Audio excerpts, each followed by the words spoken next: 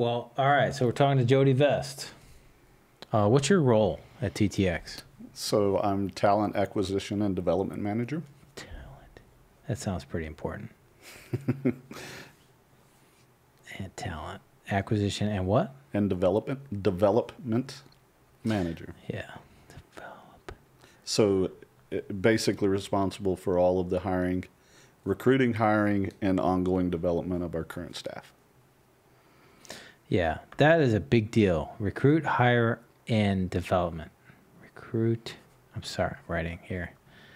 Recruit, hire, develop. So the reason I have you here is you do a great job, for one. Well, I appreciate that. And the evidence is in the quality of folks at Teletronics, TTX. Brandon Kenny, owner, Scott, owner.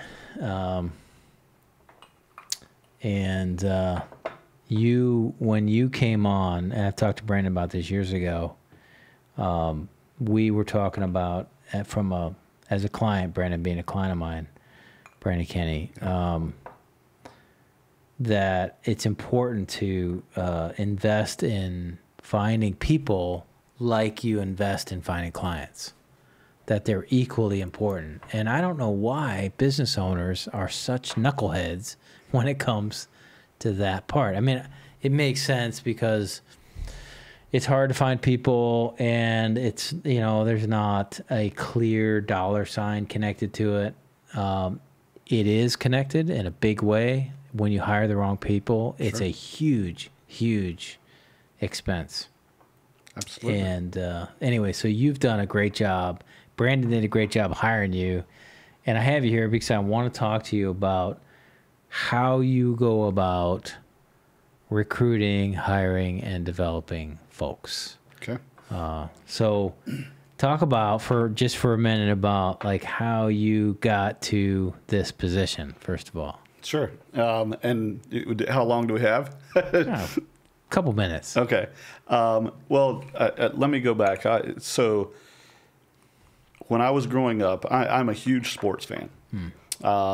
And I love sports. So basketball, baseball were my sports. Love to play golf now. But when I was growing up, my aspirations, just like any huge sports kid, was to one day play professional baseball or basketball. If I stood up, you'd understand why I really didn't have a chance to do that. A little vertically challenged, but I took all of that, and I developed a love for coaching. So aspirations of maybe one day winning a national championship for the Kentucky Wildcats in NCAA basketball. That was a dream. So, and part of all of that requires you of developing a good team, making sure you recruit good players, things along those lines. So I was always a sponge into how do you get the right people and mold those people together to create a great team. So that mentality, after I got out of school,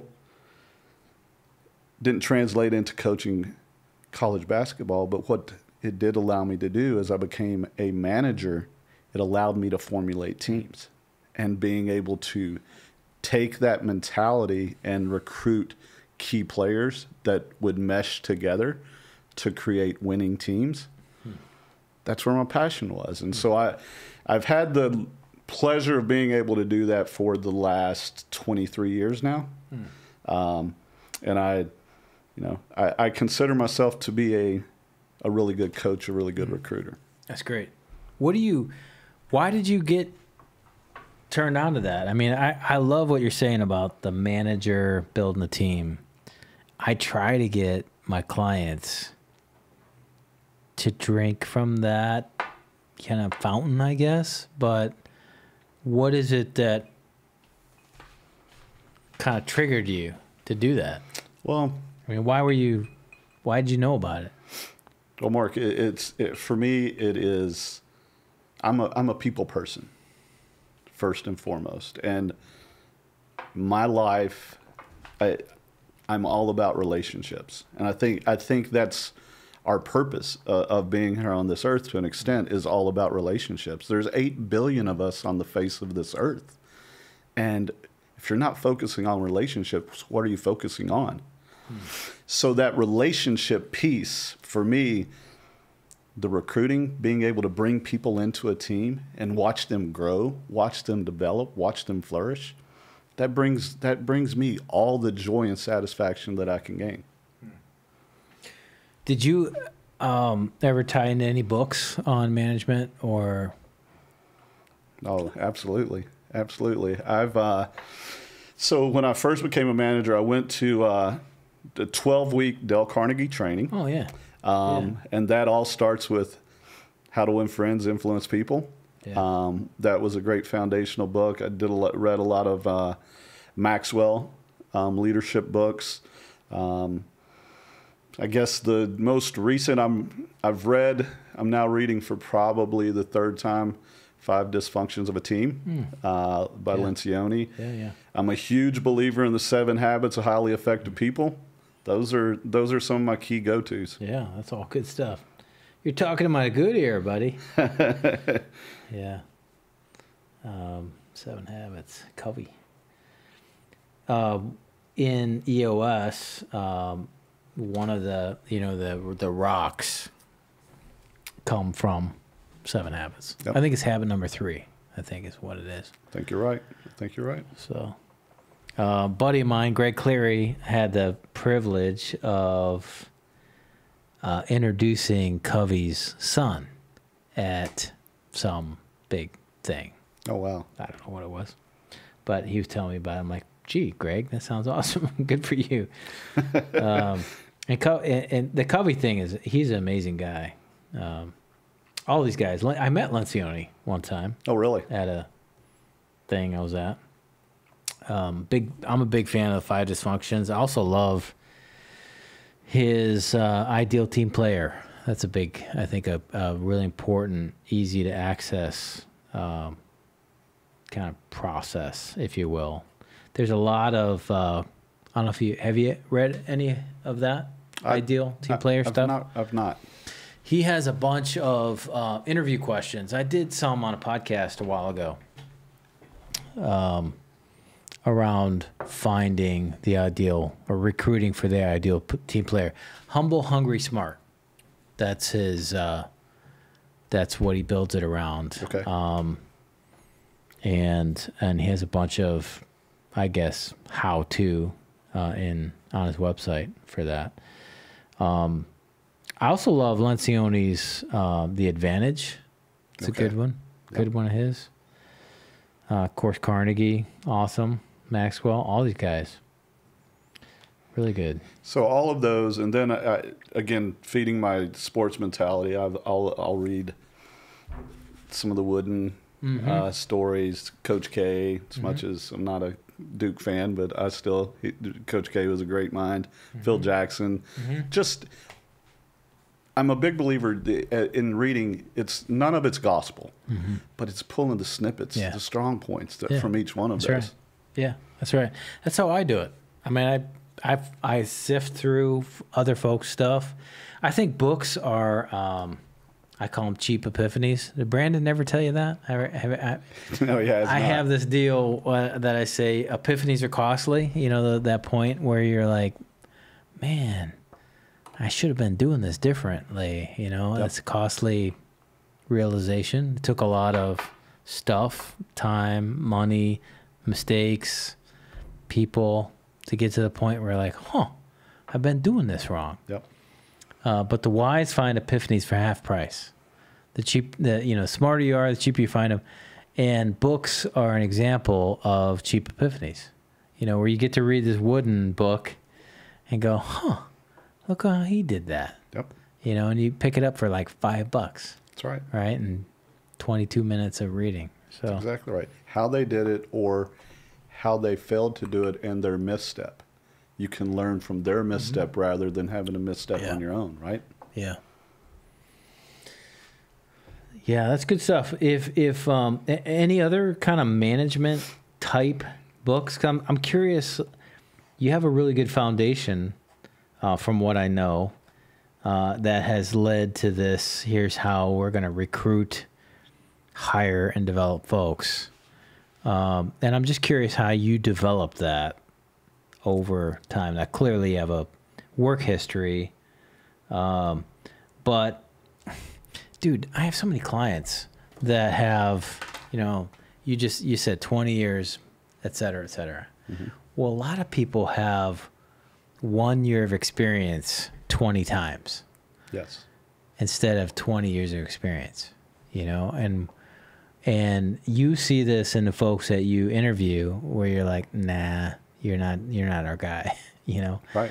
What do you think it is that sets apart or separates the folks that have 20 years of experience versus 1 year of experience 20 times?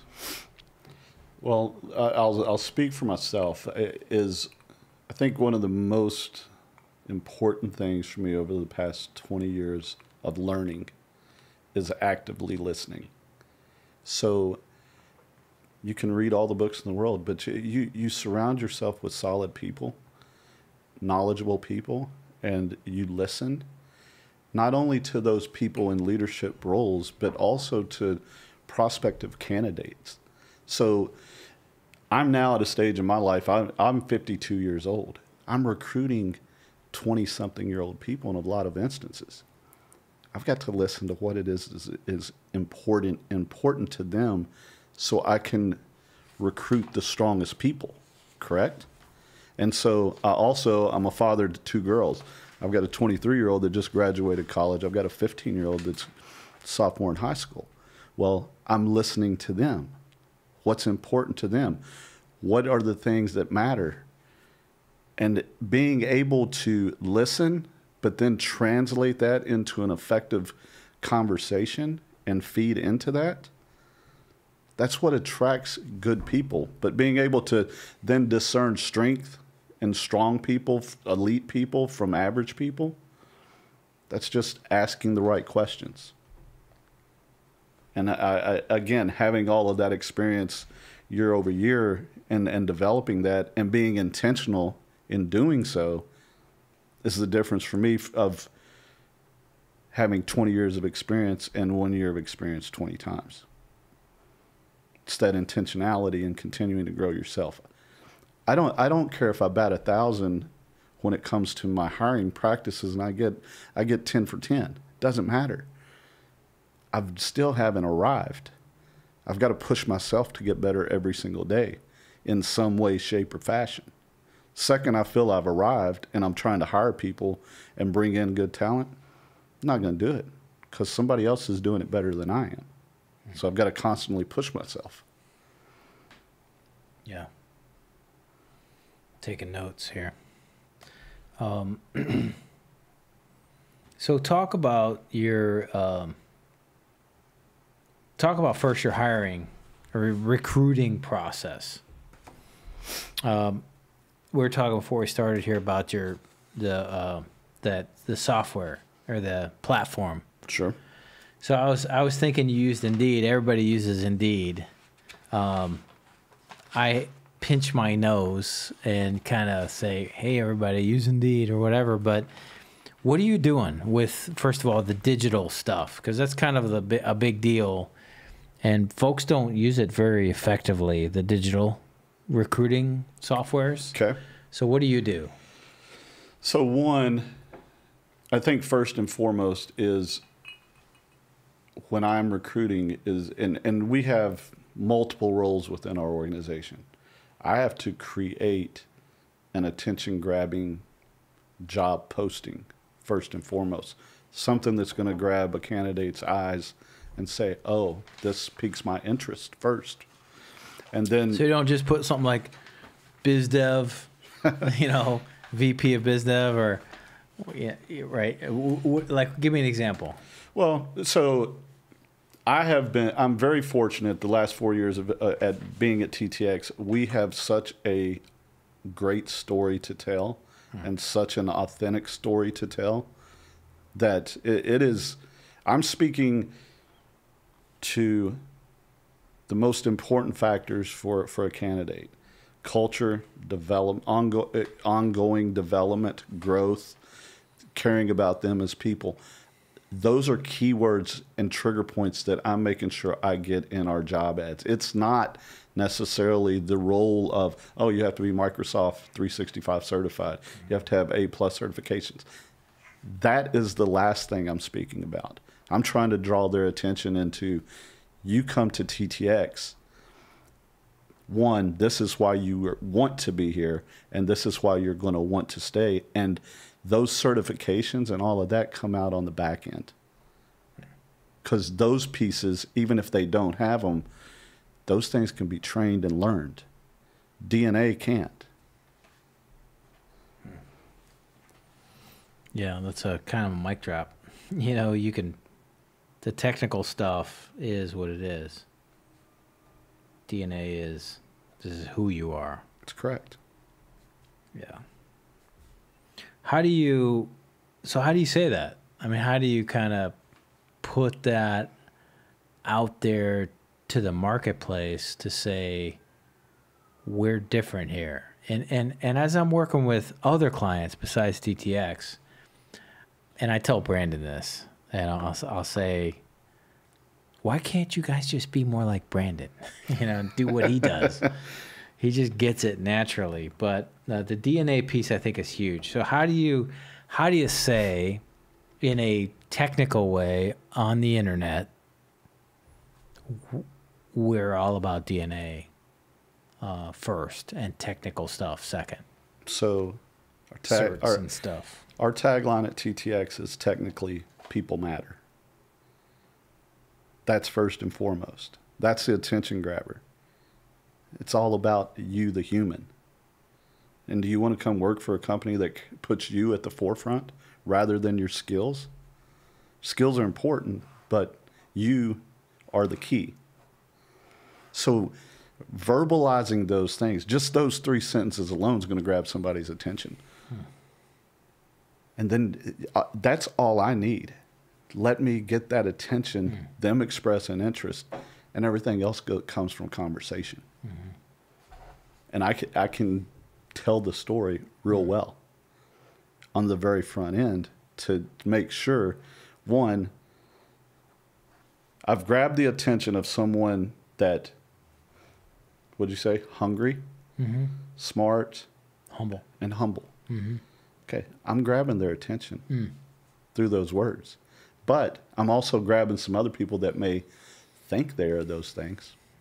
But then it comes time for me to discern that through conversation. You've used that word a couple times, and I'm glad. Discernment. Discern. And I'm working on a tool right now they call the decider slider. It's kind of dorky. But how folks make decisions. They decide to do something. And sometimes folks use impulse, gut, feel, instinct. And sometimes folks use math and science and data. But discernment to me is kind of straddling those things. And I think it's the right way to decide. You know, discernment, intuition maybe is in there. Collaboration could maybe be part of that or something. But what do you mean by discernment? Because that's a big deal. And I think that like HR type folks or folks that often get relegated this task of, hey, you'll go hire 10 people for us.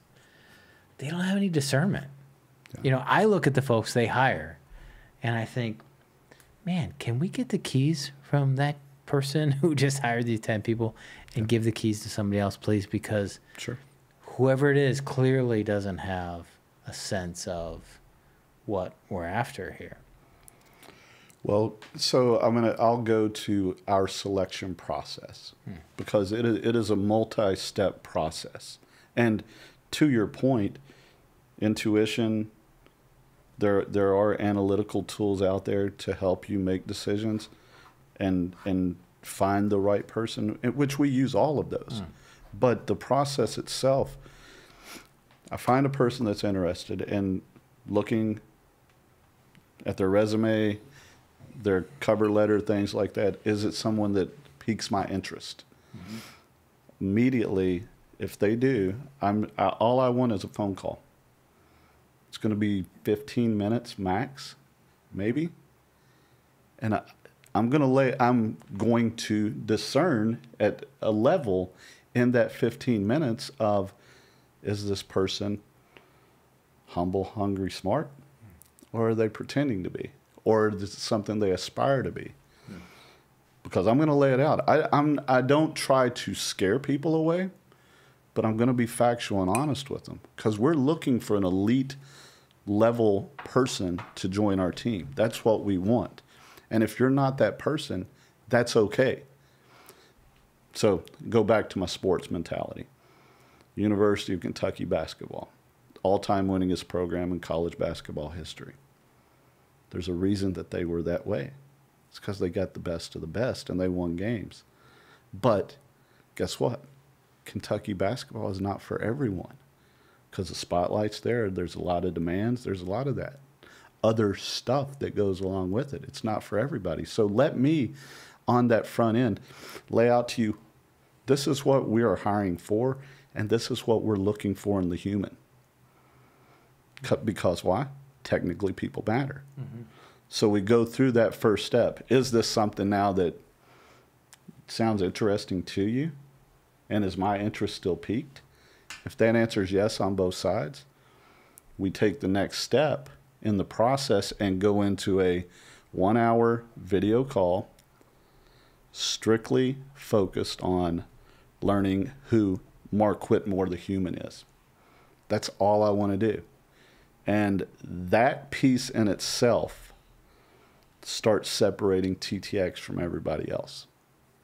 So not only am I recruiting them, the elite people they're recruiting me to an extent and seeing am I worthy, is TTX worthy of them joining that team? So I have to be different. It's not hard to, because again, I'm all about relationships. TTX is about relationships and the human. So from that very first instance, let's go into who you are. Tell me your story. And are you doing that? So you have the first convo by phone, 15 minutes or so, and you're, are you going into that there, or is that the second convo? Second conversation. Okay. First convo, you're saying this person sounds like they may be a decent candidate, and you're using a degree of discernment to say, do I think they have the potential to get why we're doing this? Yes. Here at TTX. Yes. And is that something that you're going to be passionate about? Do you have passion about what you're looking to do? Yeah. And then you go to a second combo. Is that second combo by phone or Zoom or in person? It's video. Okay. And we keep it to a 1-hour conversation. It all starts with, Mark, put your movie producer hat on for me and tell me the Mark Whitmore story, if you would. Mm-hmm. And there's not many people that have ever had that question to start out an interview. They're like, oh, wow, this is new. So guess what? They haven't had time to prepare, script what they're going to say. Mm-hmm. And you're immediately kind of taking it down a notch. Let's be a little more casual and conversational in what we're doing. So hit that again. So they're getting on the call. Let's say it's, I don't know, Bob. Bob wants to be, what's an open position? Well, you don't have any open positions. Let me back up. So TTX Teletronics has a waiting list of folks who want to work there, or people. Absolutely. Yeah, that's amazing. Absolutely. I brag about you guys in that way. So, so you're getting on a call with Bob. Bob's like, yeah, that sounds great. Technically people matter, et cetera, et cetera. He's like, cool. And he says some things that, he's talking in your good ear a little bit. And you're saying, okay, we should have a 1 hour video call. So you get on the 1 hour video call. This is step 2. You have a little bit of a go, no go in there.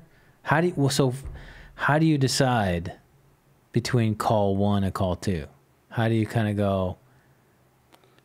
I mean, it's a little bit of nuanced talent, right? On your part, but Yeah. talk to the, recruiter, HR person or whatever, whoever gets tasked with finding new talent. Because that person's sitting here going, gee, Jody, I kind of feel like I do that, but I don't do it very well, apparently. Okay. So again, humble, hungry, smart is what you described. I'm looking for key things in conversation. One, is the person well-spoken? Are they articulative? Do they show a strong desire of being great? Those things it's not hard to pull that out in 15 minutes. Any questions for me? What are your work hours? What's your benefits look like? What does your vacation plan look like? Those things. They're not worried about the job itself. Right. In your mind, you're like, no, no, and no. That's correct. Right? Yeah. So those things it immediately will throw a red flag, and I don't even need to have the second conversation. That's not the person we're looking for. So transactional stuff, technical stuff, money stuff. But if they're saying, I really want to work with people I care about or that care about me, so Jody's saying, okay, this may be somebody worth taking to the next level. I want an organization that's going to allow me to flourish and grow. I'm hungry to learn. Do you share like vision, core values, culture, purpose type stuff in that first call? Yes and no. I won't go directly into our core values, but I will mention you kind of hint a few of our core values. Okay. We're looking for elite-minded people that want to be the best. We're a strong team. Our culture is awesome, but we have each other's back. So I'm speaking to our core values in that conversation, but I'm not laying out, here are our core values. But all of that, it presents itself in the conversation.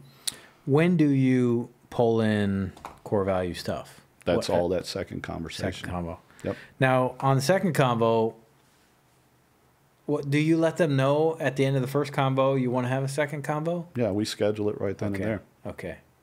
You're not doing like the movie producer thing, like we'll call you kind of thing? No. Okay. No. All right. Because again, if I'm looking for that elite person, I don't want to waste a second. I want to get that person in as soon as I can. Now, do you tell them like, hey, I don't think this is a fit for us? Good luck out there, buddy. I've had that conversation many a time. Yeah. Okay. So you have the second call here. Talk to me about how you share core values. And I pitch, the way I explain core values is, hey, this is who we are. This is the code to our culture. Yeah. The core, the DNA of who we are. So, one, I don't have necessarily the perfect time to introduce core values. This is all conversational. When I start that second conversation, they know up front. So, Bob, we are talking about you, the human Bob, today. This has nothing to do with job, role, skills, any of that. This is just about you, the person. And I'm going to share with you some about me, and I'm also going to share a lot about TTX to you and our core values, what we stand for. So, again, this is, I can't tell you the number of people that when they get finished with the interview process, even if they don't get the job, they'll thank me for the process, because let's say I've never had any process that has been like this, from asking questions about who I am, being truly interested in me, the person. It's all the time. I had a gentleman on the way here today, I texted with, he went through that second conversation, and that's as far as we went. But again, relationships, right? When we When I told him that he was not a fit for us today, I said, I see promise in you, though. I want to pour into you if you would like for me to do that, because you can be developed and grow. It may not be ready for you today, but that doesn't say next year, whenever. So all of those things resonate with the people, and they know real quick where my heart is, where TTX's heart is, and I start finding out who they are. And so through natural conversation in that second interview step, if you will, it'll naturally, it could be, okay, what are you looking for? What are the 3 most important things to you? Family, faith, children, whatever those answers are, education, financial stability, those things. Well, okay, that could present a perfect segue into me. Let me tell you what's most important to TTX and what our core values are, and let me talk through those with you. And then as we get into that, the right people, that's going to resonate with them. The wrong people, not so much. They still want to know what their hours are. Those PTO and right, all that stuff. All of those things. Yeah. So run down your core values. And for those folks that are a fan of the podcast, you know, they've heard these before. Okay. From Brandon twice, from Joshua once. Okay. Maybe Brandon 3 times. I don't know. Brandon's been on here 3 or 4 times. We actually have one podcast that I shot with Brandon that he's like, don't publish that one. And I'm like, all right. But so tell me, so run down, do you kind of go down through these intentionally or sort of casually? Both intentionally and casually. Okay, so you're trying to the mix conversations is as casual as it can be, but they're going to see real quickly through the conversation how important these things are to TTX and to Jody Vest. So TTX, we have 5 core values that we stand by. Number 1, people focused. Again, that's where our focus is on our people. And when I say people focused, it's not just internal, it's external. We want to be the most trusted partner to our clients, period. And that takes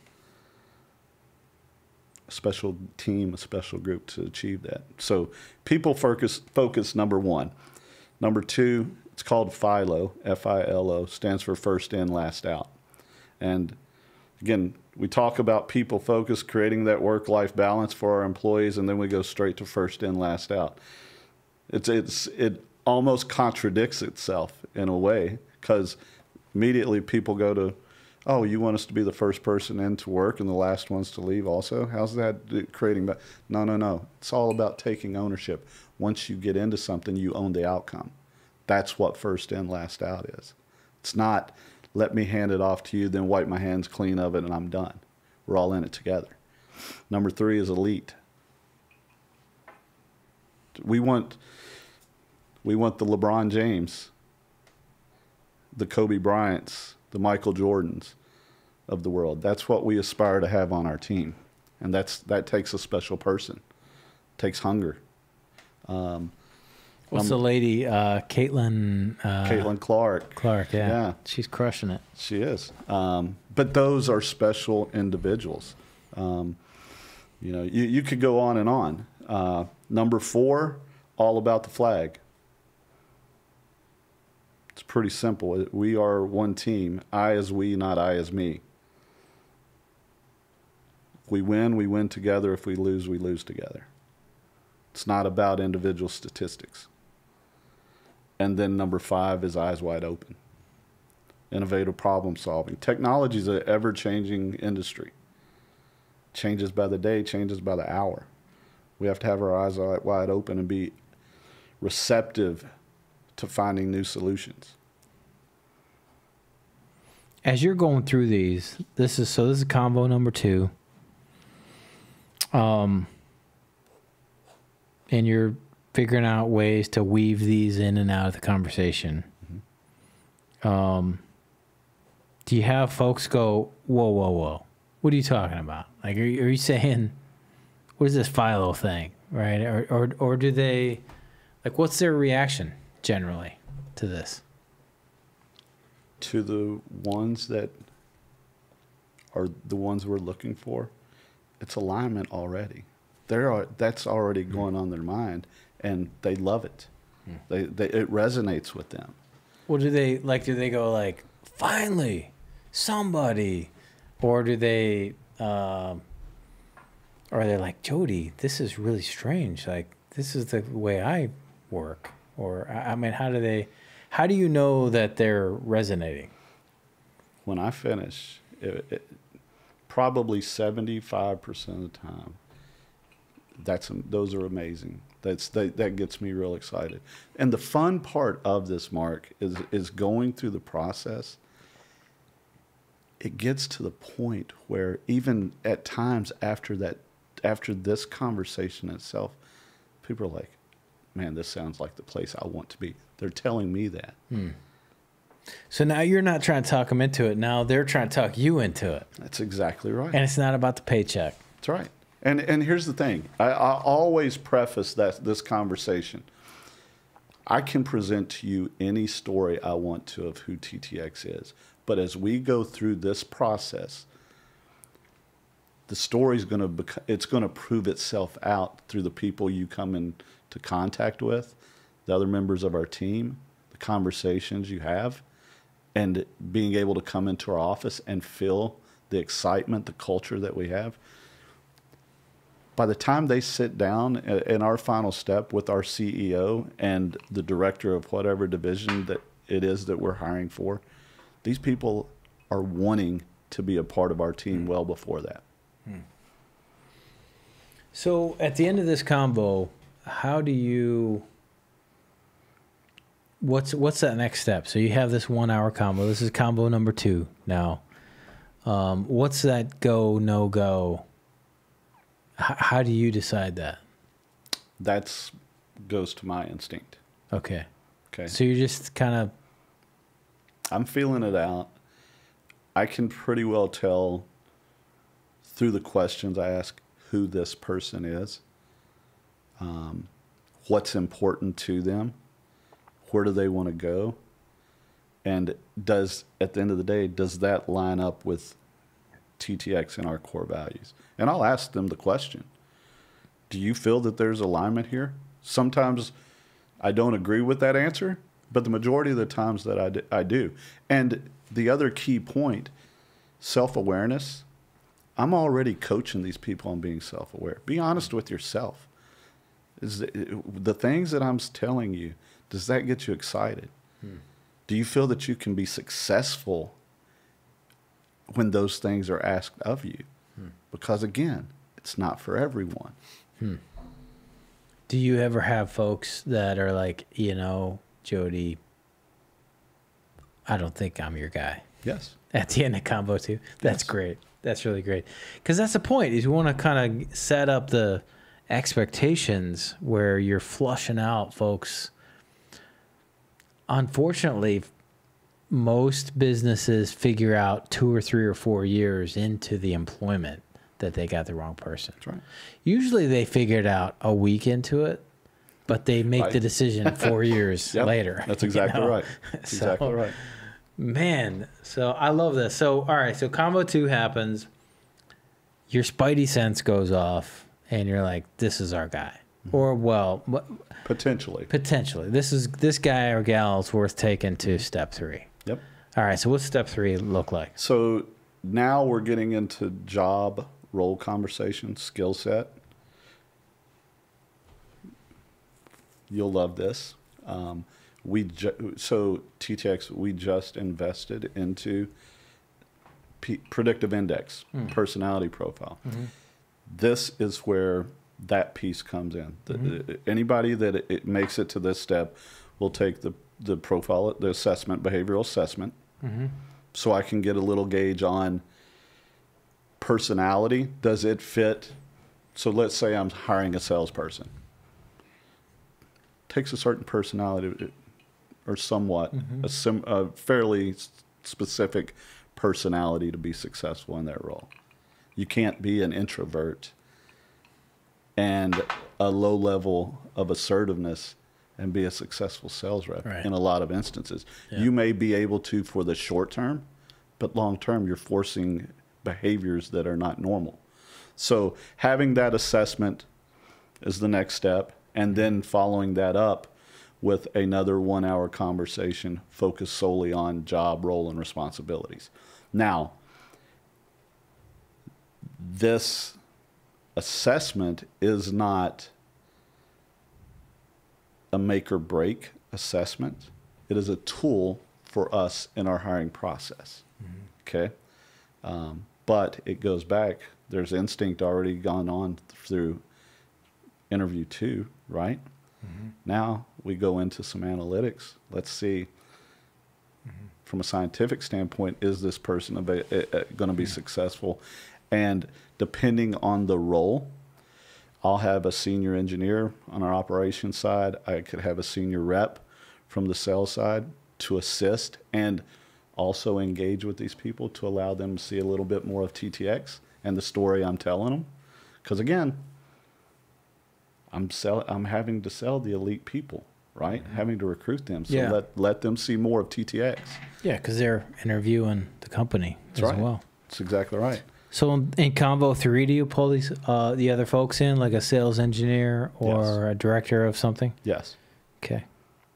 And a lot of that, especially on the operational side, a lot of that technical talk that I don't have the ability to do, our senior engineers can have that and nerd out for a little while. Just find out skills. Are they level 1, level 2, level 3 technicians? Where do they fit? And they can also separate fact from fiction. Somebody that's trying to boost maybe their skills in a resume. Let's talk tech a little bit. Find out where you're at. Same thing with sales. So is this a video again? It's 1 hour video call once again. So at the end of that, then what? If I've got core value alignment, I've got the ability to do the job and be successful, and it be natural for them to do the job and serve in that role, the next step is to bring them into the office. Because here's the thing, Mark. By this time, you've gone from a pool of 220 applicants to now you're down to maybe 2 or 3 people. So let's say it is a salesperson, a sales role that we're looking to hire. I forgot to mention this. One of the things that we also are instituting and have instituted is, so a salesperson, one of the things I want you to do, if you look like you can do the job, between now and our next meeting, see if you can get an appointment with Brandon Kinney or Scott Ursum on a product you're selling. Really? Pick the product, see if you can get it. So they just kind of cold call them or reach out to them and see if they can sit them down? See what they're made of. I love that. I love that. That's really cool. How successful have they been? So, again, this is something just got instituted. We had a marketing coordinator. We had 2 very, very strong candidates and gave them the project of take a look at our website, give us better brand recognition. 2 people completed those projects, presented it to our leadership group. 1 stood above and beyond, so it allowed us the separation because we were struggling. Which one do we want? It created that final separation to make that hire. So step 4, after you do that, you bring them into the office now. Yep. So step 4, we bring them into the office. I give them a tour of our office, allow them to meet all the members of our team that are in the office that day. To, again, let's confirm the story I've been telling you. Let you feel that culture. All of our people, so pleasant, so welcoming. They feel that energy. And then also, let's take a walk back in our warehouse and let me show you Polly's. which, you know, that's something that Brandon and Scott invested in for our people, and it's something that's very special. And people see that and they're like, oh my gosh. Yeah. It's kind of the icing on the cake. You're putting the candle on it. And so Paul, talk about Polly's for a minute. It's a great place. So again, all about the flag. Technically, people matter. We're building community in TTX. Majority of our waking hours spent on the job and around the people that we're working with. So during COVID, Scott and Brandon put a heavy investment into our warehouse space, basically cut the warehouse space in half and made the back half of that warehouse space a community gathering area, if you would. So we have a golf simulator, we have a theater room, we have a pool table, we have video game consoles, we have pinball, we have all of these things to create opportunities to build community, both for our internal team and our external partners. So our employees will have our events in-house there. If we have prospective clients, bring them in. Let them be able to feel the energy at TTX in a very inviting manner. And for prospective employees, let's show off who we are. Yeah, I love it. Polly's Places. Well, and Polly's is named after your warehouse guy. That's right. Right? That's exactly right. It's been with the organization 30 plus years. Yeah, I love it. How long do you do this step for? Bring him into the shop, introduce them. Is this like a half day, couple hours, all day? So typically it's total probably between 2 and 3 hours. Okay. It really just depends. There are some times that it can be very quick. And when I say very quick, maybe in the 2-hour range. There's other times that the candidate may have a lot of questions that we want to make sure we check all the boxes for them too. Or we may have more questions for that candidate as we try to discern who the right candidate is to offer the position to. So somewhere between that 2 and 3 hour period. All right. So, and at the end of each one of these, it sounds like you have a go, no go kind of. You pass them on to the next stage. Yeah. Is that right? Yes. When they come into that office, that is the final step of our selection process. That is more an affirmation point for our leadership team and allow them the opportunity to feel good about who this candidate is. Fortunately, our team has built the trust in our selection process and my ability to find the right people that they already are feeling good that they're getting to that stage, but they need that. I want to give them and allow them that opportunity for the final confirmation, affirmation that this is the right candidate to join our team. Okay, so step 4, at the end of this, then what? You make them an offer?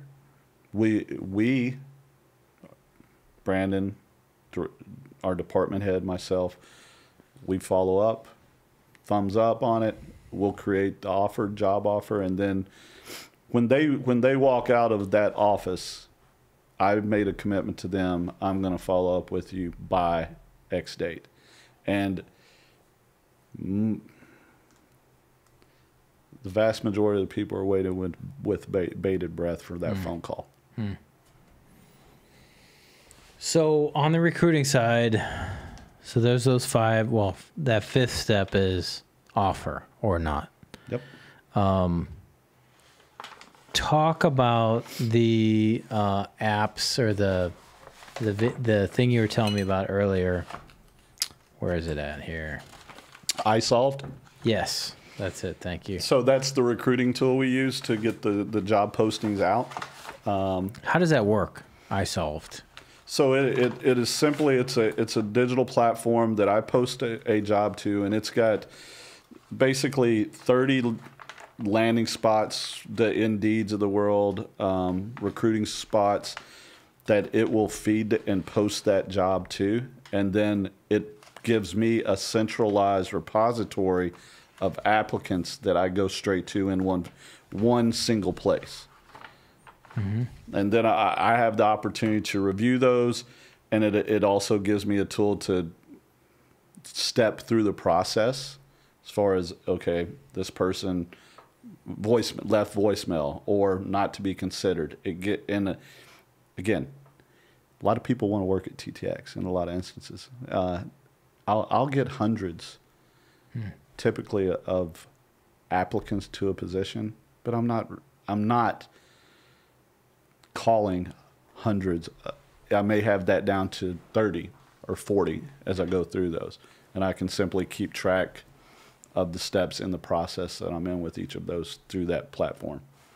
What does it, like, how would you suggest somebody, let's say somebody's listening to this and they have, I don't know, 50 employees, Okay. and the HR person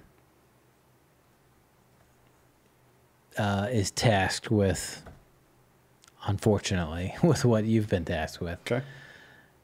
So talk them through iSolved, because they're going, what's this iSolved thing? It is. So iSolved, it is a part of a program that is provided to us by our payroll management group. Okay. Uh-huh. It's a resource that is there and provided by them. Okay. And so, again, it is applicant tracking software that you're able to post the job to, and you are able to get your full pool of applicants rather than me having to go to Indeed or any of these other multiple platforms and say I've gone through 3 and I have to go through each platform to track those applicants. They all feed into this single platform. So it's much easier to manage. Everything that you need is there from the applicant and the tracking process, all in one easily managed space. Is it is it fairly straightforward, plug and play, or are there some things they ought to pay attention to? It takes me about 5 minutes to post a job. Wow. And then simply, for myself, blocking out my segments of time so Monday from 8 to 11 o'clock, I'll go through and check applicants, see what's there. And I can I can send out immediately a contact email to this candidate through that software. Again, all in one single space. So it's much easier to manage, and it doesn't, time is of the essence, and all of us are busy people. Time is money. So this resource gives me that single platform to do everything that I need to do in the hiring process. What was the other one? You mentioned another one. Started with an A. Ahola? Yeah. That's the payroll management group. Oh, I see. With. Okay, got it. Okay. All right. So you get them in. You go through these 5 steps, and you're like, "Yep, this is our guy. This is our gal." Mm-hmm. They meet a bunch of folks. Yep. And sign on the dotted line. Okay. All right. So now we get into onboarding. Onboarding. So how's that go? It's when the fun starts. They're now a TTXer. So let's say any employee that joins our team, we put together anywhere between, and it depends on role, anywhere between a 90 and 180 day onboarding process, specific to their job. I'm a big believer, train, equip, empower. I want to make sure that TTX, we have done everything in our power, provided the tools and the training to allow someone to be successful in their role. So train, equip, empower. I want to give them the exposure to all the tools, all of the software tools they need. Let them have the knowledge of how those system works, the proper way to operate those. Also, understand the TTX process and how we do things. The one thing I want to be very careful when I say that is we're not creating robots, okay? We're hiring elite people, so we want to make sure that the individual themselves is able to show themselves off and what they're capable of doing. But we want to walk through how we gain customer loyalty, if you will. We want clients for life, and because to your point at the very beginning, you don't have time to spend on hiring the right people because you want to be selling and gaining new clients. Well, guess what? Finding good people is hard to do. Finding good clients is hard to do. So you have to invest in both, because the only way you keep good clients is by hiring good people. Yeah, one time I have a client with 700 or 800 employees, and we were working through an issue in a intense session with the leadership team. This is a number of years ago, and they were talking about performance and talking about putting people in the seats and all that. And while they were fighting and arguing, I looked up how many scouts the Red Sox have. And it was 125 scouts. They have 25 people on the roster, Yeah. 40-man roster. Yep. Like, guys, there's 125 scouts and 40 players. That's right. So, a Major League Baseball team invests far more. Well, not far more. But they have more people, not maybe money, but Sure. more people aimed at getting less players. This is a big deal. Sure. We gotta be very, very invested in finding these great folks, and it's not easy, and it takes a significant investment of energy and time and talent and equipment and space to get these folks in here and get them rolling. So I love that TTX has been doing that. Well, and Mark, the thing is, in this day and age, you are not going to get elite people on your team unless you're willing to invest in those people. Yeah. You're just not. It's not going to happen. And if you do, they're quickly going to figure out that you're not willing to invest in them, Mm-hmm. and they're going to quickly figure out they need to find an exit strategy. Yeah, and the good folks are going to figure that out and move on. That's right. Right? And so the dirty, dark side of this is the folks who can't figure it out are going to stick with you. That's right. So you get the Yeah. 50th percentile and below. Yeah, that's right. And how are you gonna sell and execute for your clients with subpar folks? You're not It's a going to big do deal. it well. It's a big deal. A bad hire, and I'm sure you've heard this, but a bad hire costs 10 times what you pay them. Yep. And if they're a manager or a leader, it's 15 times minimum what you pay them. Yep. And I've worked through this in practically in a process with teams when we put somebody up on the board who's like, all right, is this guy cutting it or not? Yep. It's like, no, they're not cutting it. Or post letting someone go Sure. who was a leadership team person. Or even one time we did this. I've done it 8 or 10 times, but boots on the ground, $37,000 a year, total front door newbie, entry level person. Took them 9 months to get them out, to figure out this was the wrong person. Yeah. Did the math. And I have a tool, Brandon talks about it. It's the AAR tool, After Action Review tool. Yep. And where you kind of go through, all right, what we're trying to do, what actually happened, what did we put in, what did we get out, What are we going to do about it later, you know? And in that process, we ran through a total boots on the ground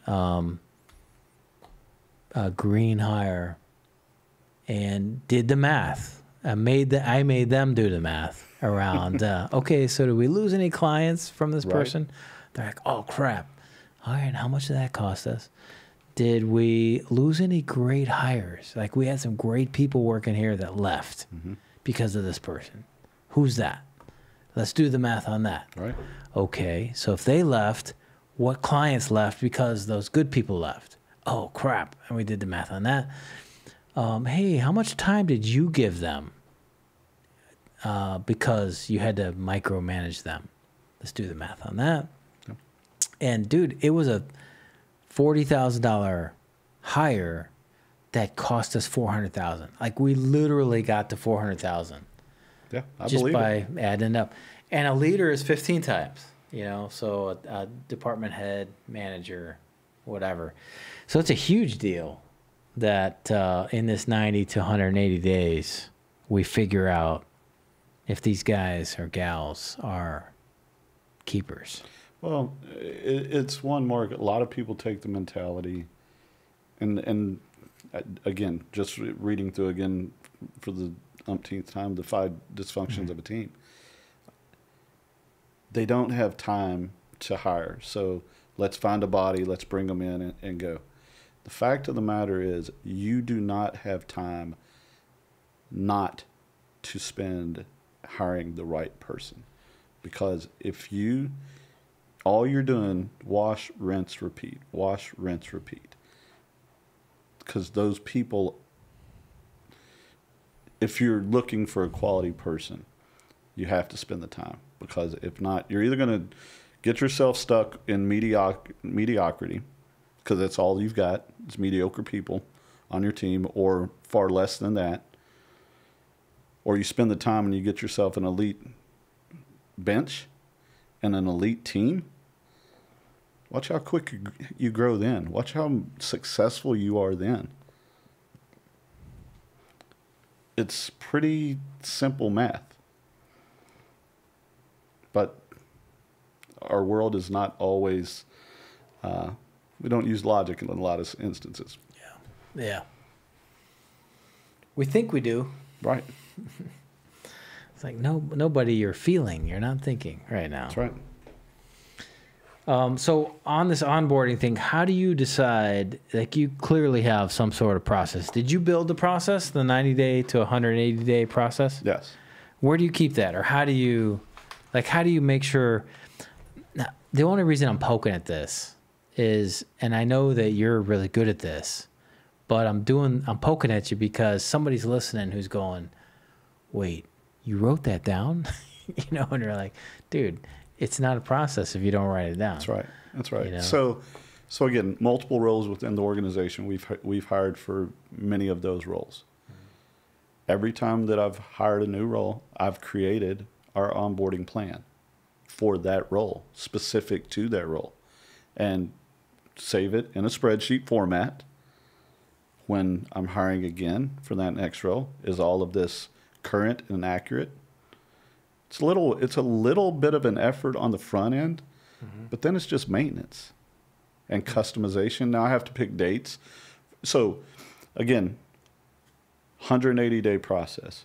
Very intentional on the first 2 weeks of getting these people time with members of our leadership team, getting them set up with LinkedIn profiles, things along those lines, making sure that they know the softwares that are available to us.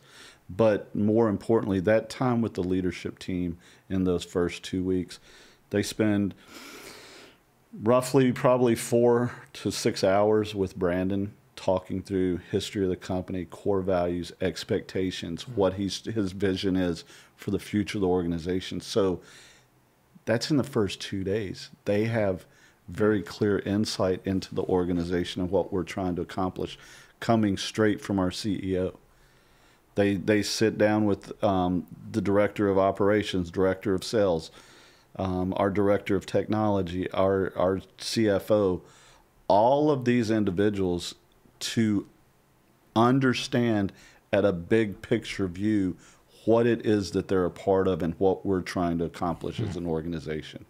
And then after those first 2 weeks, we start digging into more of, in your role, here are the tools that are available to you and how you can utilize these tools to help us accomplish the big picture goal.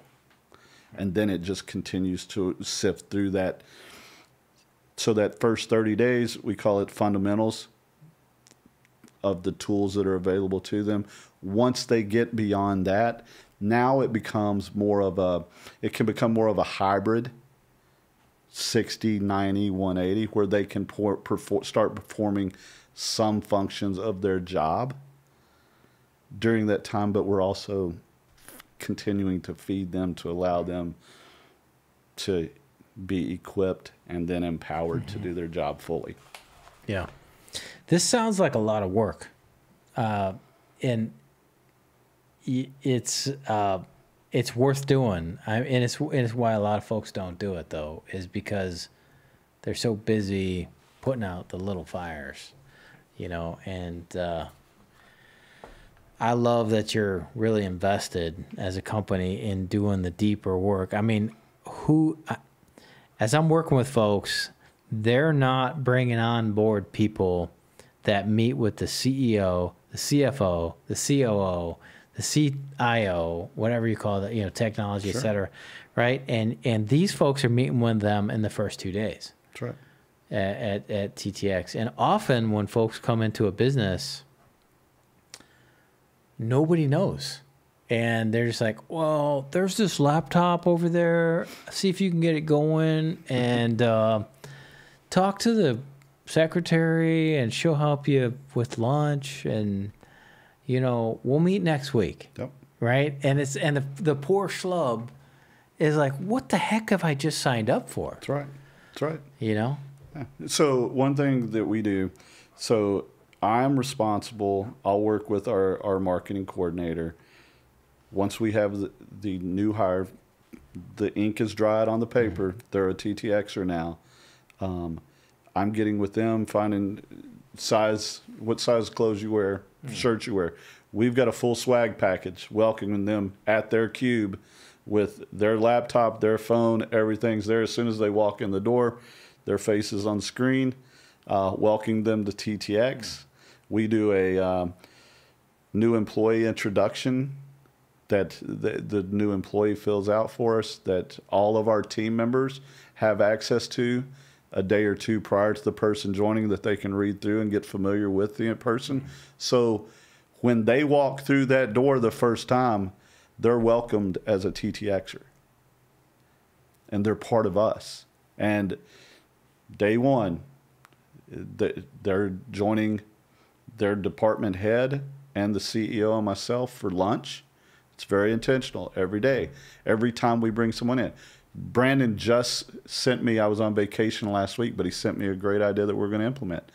Instead of doing that, every first day a new employee goes, we're going to have a company luncheon. We'll bring in the food and let's make it where everybody gets to be a part of that. That's great. That's great. But it's intentionality, Mark. That's all it is. Yeah. Is it work? Yes. Yeah. But do you want to make an impact and show that you have a great organization? Do a little work. Yeah.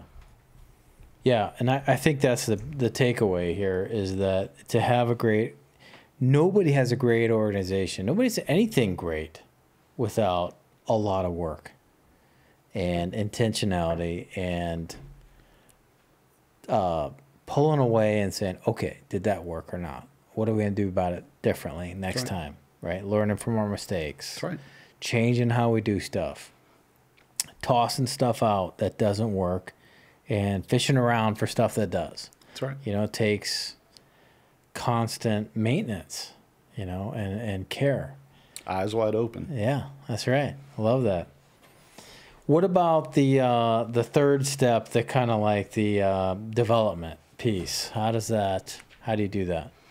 Or give me the kind of nuts and bolts. So it's all individual based. So I meet with members of our team pretty regularly. I mean, part of it's I've built relationships with all of them. So I'm how's it going? And we will constantly meet. And at the beginning of every calendar year, our intention is to create a development syllabus for each and every, a customized development syllabus for each and every employee. Now, do you sit down with them and say, "Hey, let's work on this"? Is it kind of you picking up stuff along the way? How do you? Both. Both of them. Yes. So I'm taking notes throughout the year, Okay. understanding where their strengths are. I'm speaking with their managers, understanding those things. I'm speaking with the employees. Where do you desire to go? What do you want to accomplish in the next 5 years? How can I help you with that? And then creating a custom. Some of this development piece, Mark, may not even be directly related to their current role, but if they have a desire to be a leader of an organization, a department, 5 years from now, 10 years from now, let me feed that. It's what you have to do if you want to lead people, right? You got to continue to feed. And it may come to the point that an individual gets to the point that they're ready to take on a leadership role and TTX doesn't have one. Then what? Right. Then it's well done. Thanks for the investment that you poured into TTX. Go fly. Yeah. That's when we've done our job and done it well. And that's going to draw in the next elite player to our team. Yeah. We can't be scared of that if technically people matter. Yeah. Yeah, that's great. I don't know if I told you this, but I have a buddy who is a major league pitcher. Okay. And who I babysat him when he was 2. Oh, wow. Same age as my oldest. And we've kind of kept connected. I'm good friends with his parents. And my wife is also. And we got together so this is a year and a half ago, 2 years ago, over spring training. Okay. And he got signed by the Brewers and then got hurt and then went off to, he was in minor league for a long time, then went off to Taiwan, and they got signed by the White Sox and then went off to Taiwan. It's the common story. Sure. Got signed by the Dodgers. And my wife and I went out to spring training a year and a half, 2 years ago, whatever, because she's got this thing that she does that's she's a nurse practitioner, psychiatry, and does this thing that helps you figure out this stuff that he knew about. And his mom's like, "Hey, can she come do this thing?" So I tagged along. Essentially, is the deal.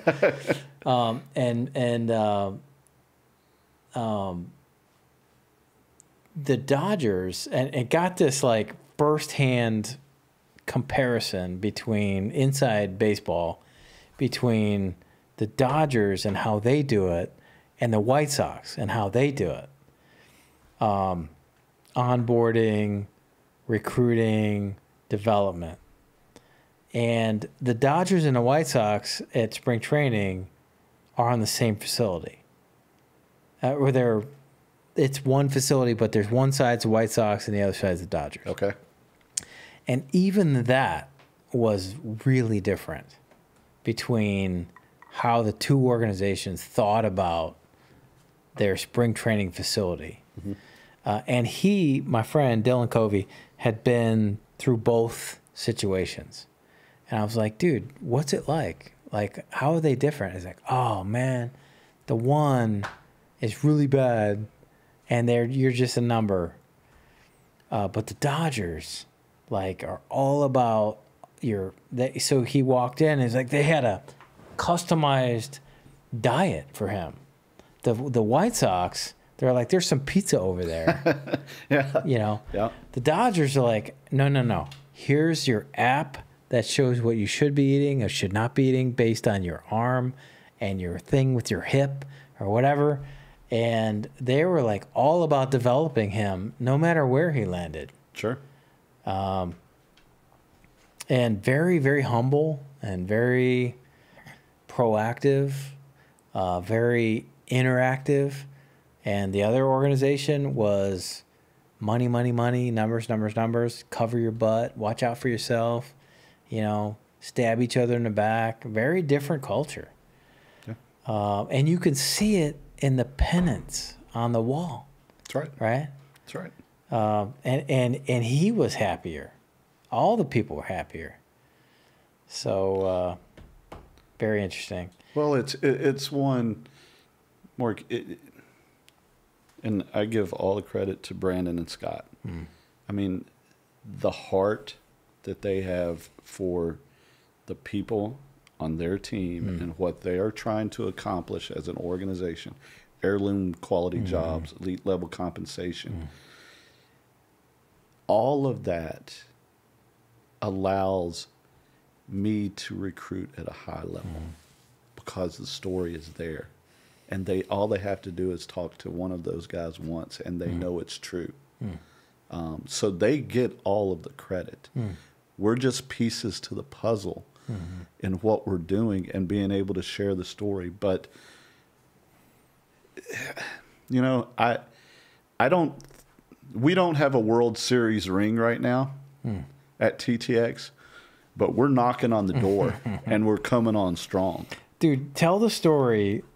And I've got the whole inside angle on this thing, but I want to hear it from your perspective. Tell the story about the coin.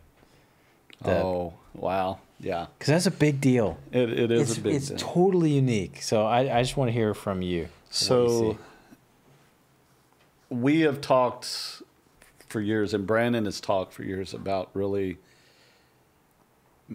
meaningful employee recognition and making it special.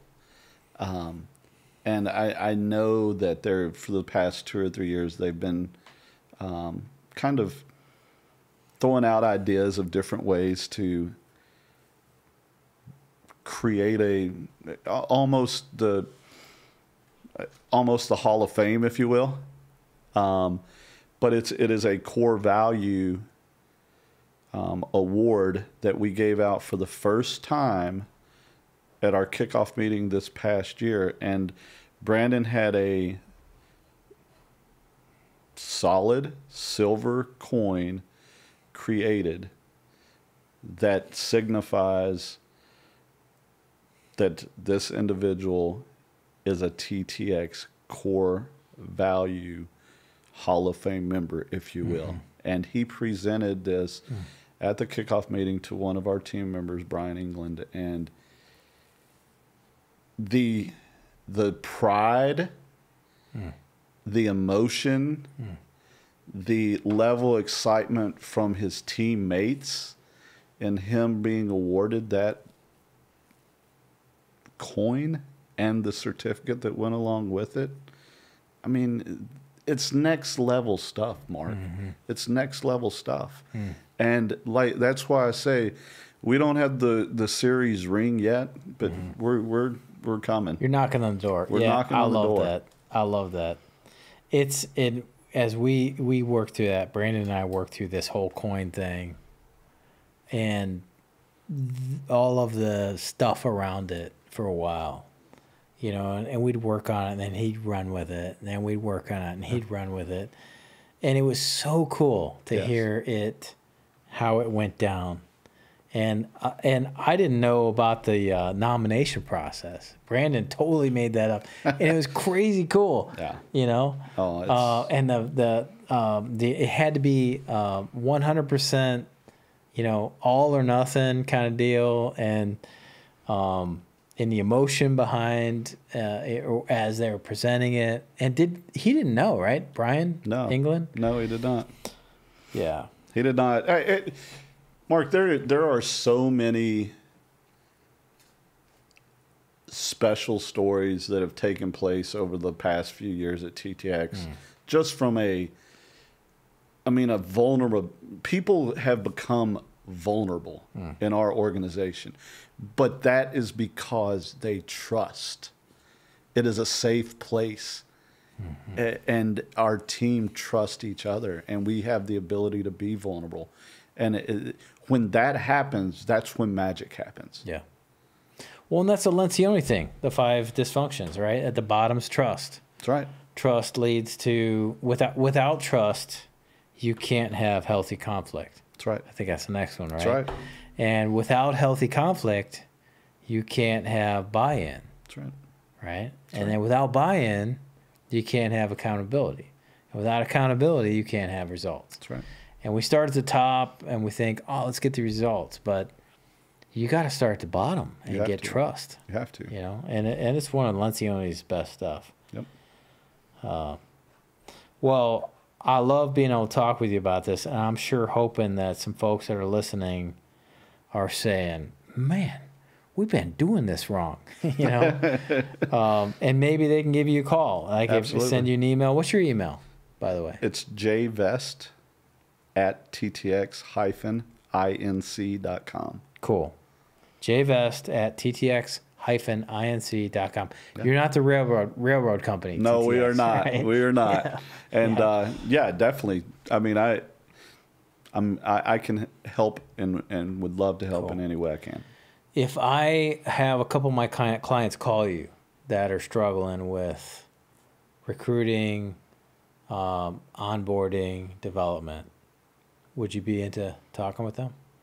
As long as they're not trying to knock on the same doors we are. No, I'd absolutely be. I would love to. I mean, cool. that's cool. I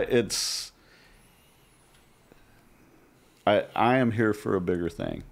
This is only a part of the race, and if I can help others, I'm love to do it. Yeah, it's really great to have you be part of TTX, buddy. And I know Brandon's got your confidence, and you know we're seeing the results inside of the business. And I wish every business had a Jody Vest. Every business had a Brandon Kenny, Scott Ursum. You know, absolutely. It really matters who owns the business. I'll sit down with a prospect, and they're like, "Hey, we need this blah blah blah business coaching." I'm like, wait a second. Let me see what you got under the hood there, buddy. Right. You know what I'm saying? Because it's a big deal. Ownership is a big deal. It is. And leadership is a big deal. And Brandon does a good job. Scott does a good job. And and you do a good job. And it's really cool to see the results in the staff. What is your batting average? So if you kind of say, all right, I hired X and X are still there. At TTX? Yeah. Probably 900. Yeah? Close to it. So 9 out of 10? Yeah. Awesome. Yeah. Dude, that is crazy good. Well, I appreciate that. It takes a village. That's not speaking to just me. That's because, again, I am very fortunate to work for the people that I work for and the people I work with. Yeah. And it is again, all about the flag. Yeah. We win as a team, we lose as a team. Yeah, that's great. That's great. You know, and I'm just thinking about a handful of folks here, a handful of businesses. They're like 1 for 5. I mean, 9 out of 10 is crazy good. You know, if they could be 2 for 5, I'd be like, it's all good now, folks. You know. Yeah. So good job, man. Well, I appreciate it. I love it. Thank you. I love it. Thank you. Books. So as we're wrapping up, if you were to throw out, hey, here's some books you got to read. We got the 5 Dysfunctions, but what about from a recruiting side, development side, onboarding side? Anything that's a no-brainer as far as books in your mind? Oh man. Interviewing. Mark, from that side of it, I don't know that interviewing that I don't read books on that because again, it's conversational. It is relational. Yeah. There's not a lot out there on There's not. interviewing. There's the what's it called? I read it. It was awful. It was hard read. Top Grading by Brad Smart. Okay. Jeff Smart, Brad Smart. And it's like 800 pages. It's an awful read. But there's just nothing out there about. Well, here's the thing. I don't know from an interviewing standpoint. There's not a magic recipe for me. Mm-hmm. One, I am passionate about TTX. I believe in what we have. I'm sincere in what I do because I care about the people that I'm talking to, period. And I know we have the story, we have an opportunity, and if I can have a conversation and you're the right person for that, I can figure that out really quickly. And that in itself, along with some of those analytical tools that we use and have, it allows us to be successful. But it's, at the end of the day, it comes from here, and you got to have some of that. You got to be committed. If you are, people are going to see that, and you're going to attract good people. Yeah. The other pieces to it, I mean, again, I don't want to press anything, but the book is the book, if that makes sense. I mean, I follow a greater God. I believe in things that I'm in a bigger. I'm searching for eternity, and with that, people see my heart and they see I care, and they want to. A lot of people need that. They just need you to care and listen. If you're willing to pour into people, good things are going to happen. Yeah, folks don't know what to live for anymore. You Right. know, they're kind of confused. They've got, Call of Duty. That's right. Or so many likes on their Instagram or Facebook or whatever. Well, and Mark, that, and not to belabor this, but a lot of the people that I am recruiting and talking to, the fact that I am willing to invest and ask about them makes all the difference in the world, because no one else is interested in them. And they don't have anything to hold on to. So being different makes a difference. Yeah. Well, it's great to see you doing what you do. Again, I brag about Brandon. I brag about Scott Ursum. I brag about Joshua Petrosini. Absolutely. I brag about Jody Vest. Appreciate that. So, and at some point, we're going to have Nate in here as well and talk Absolutely. about how he does biz dev and so And forth. he does a great job. Yes, he does. He does a great job. Yeah. Well, Mark, I appreciate the opportunity. Yeah. I considered it an honor and a privilege Yeah. to sit down with you today. It's been great. And anytime, and maybe we'll have you come back and dig more into the nuts and bolts of your management process, because I do think that there's something there worth diving into as far as how you actually walk through step by step your management, kind of how you keep records, that sort of thing. Yep. Unfortunately, we got all these people doing this kind of work that just aren't any good at project management, or whatever. And there's a need for somebody like you to kind of like walk them through it. So I'd love to hear more about that Absolutely. down the road. Cool, buddy. Thanks so Everybody much. needs a Jody Vest. Great talking with you. Thanks for being part of TTX and being on the Business Broken to Smokin podcast. Thank you, Mark. All right, buddy. That's it. That's it. It's a wrap. All right. Awesome.